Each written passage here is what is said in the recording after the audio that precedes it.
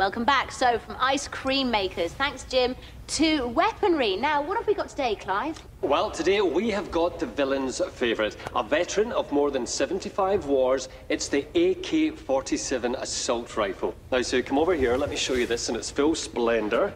Here it is. Beautiful. Now, we have 10,000 of these in secret locations outside the UK to sell today. I might have to treat myself to one, I think. Now, the phone lines are open, folks, so give us a call, and if you call within the hour, there's a free gift with every purchase. A year's worth of free ammunition.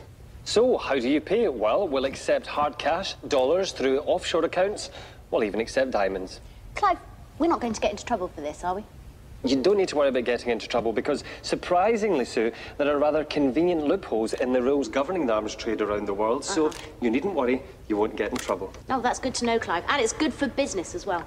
Now, if you are sitting at home and thinking, is an assault rifle difficult to use, then you need not worry. What do you think child soldiers are using in the likes of Liberia and the Democratic Republic of Congo?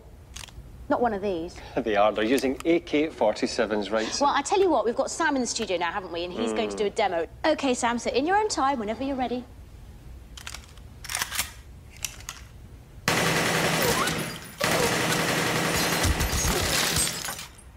Wow, that is seriously impressive. Now, if you like what you've just seen there, then get phoning. I personally think that is very, very impressive. That look, head, lungs, heart, obliterated, fantastic. Absolutely. So, guys, if you like the look of what you've just seen, then make sure you pick up that phone now. The number's on your screen. That's right, don't miss out. OK, we'll be back shortly, but what's coming up, Sue?